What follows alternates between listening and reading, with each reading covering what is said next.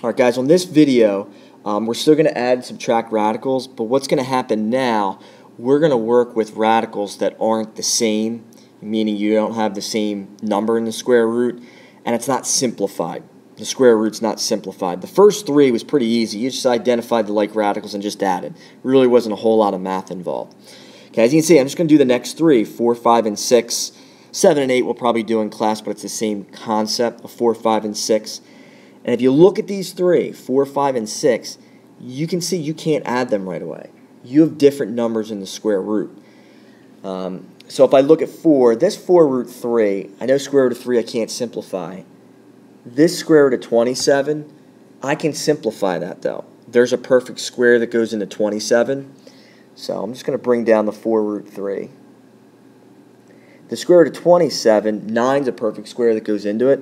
So I can split this up to square root of 9 times the square root of 3. So again, I'll bring down the 4 root 3. And then square root of 9 right there, that's 3. And then I just bring down the root 3. So now, after I simplified one of the radicals, now I have like radicals. So I have square root of 3 in each, so I can combine 4 minus this 3 is 1. So you just get 1 root 3. That's the same thing as saying the square root of 3.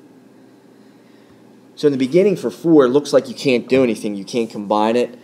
But what was key is this square root of 27 was not simplified all the way. Okay, let's look at number 5. Now number 5, let's look. We have square root of 8, square root of 2. Well, square root of 2, you can't simplify that any further. Square root of 8, you can. Now this 2 kind of gives you a little bit of hint. Most likely you're probably going to end up with a root 2 for this root 8. If you look, the 2 goes into 8 4 times, and 4, that's our perfect square.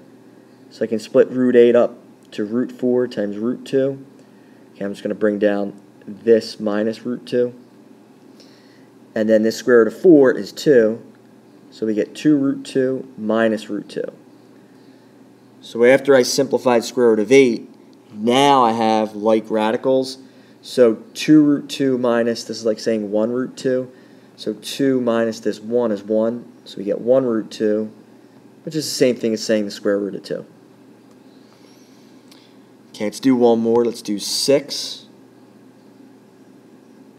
Now 6 is actually going to take us a little bit more work. I'm going to zoom in a little bit more so we have more space. Square root of 54 and the square root of 24, both of them have perfect squares that go into it. So I can simplify both. So let's just take our time simplifying both.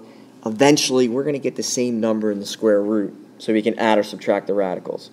Alright, let's see here. I'm going to bring down the 4. And then 54, let's say a perfect square that goes into it is 9. And it goes into it 6 times.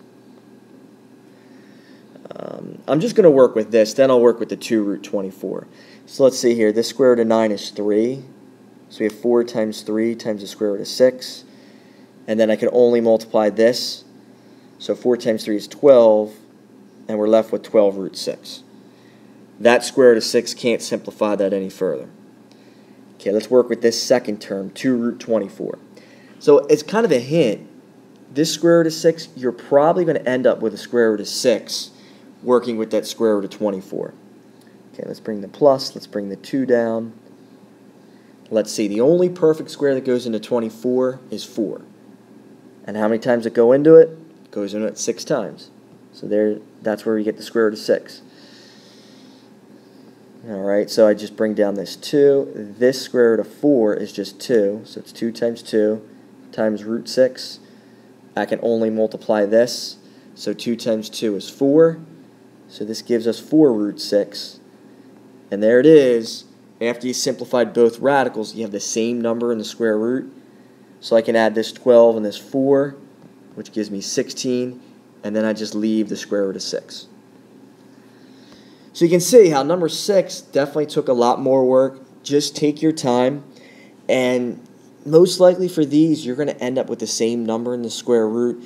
So it kind of gives you a hint of what number you should get for the other square root after you work with the first square root.